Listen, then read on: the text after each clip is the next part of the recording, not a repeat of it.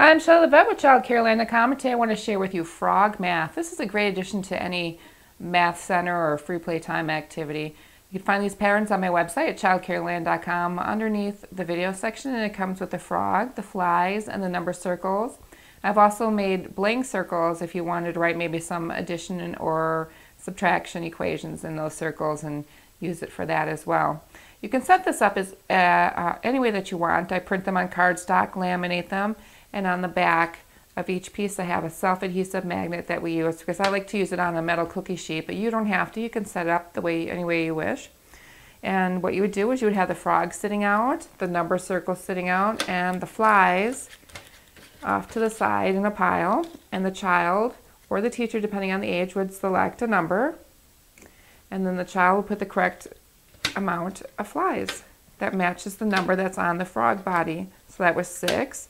And then we needed to put 6 in. Another way to do it is to put a certain number of flies on the cookie sheet or wherever you have it set up, and then the child would need to find the correct number of how many that was and put it on. So you can reverse it if you want. Instead of putting the number on first and then do the flies, you could do the flies first and then find the number.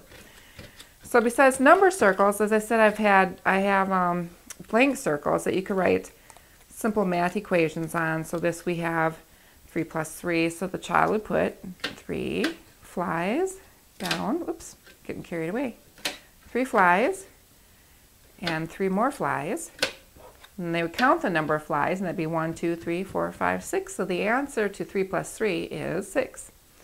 You could also make a subtraction equation,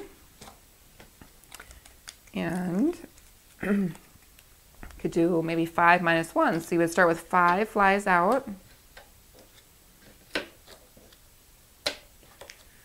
and then you would take away 1 fly, and that would leave you with 1, 2, 3, 4. So again, this is really a lot of fun. The children really enjoy the frog and the fly matching. You can have it set up in any center. You don't have to have it on a magnet sheet. You can just have it on a table. You could do it on a felt board. There's lots of ways you can do it. But I find that for me, the magnetic board is a lot of fun for the children. So for frog math, I'm Shelley the Vet with ChildCareLand.com. And thanks for watching.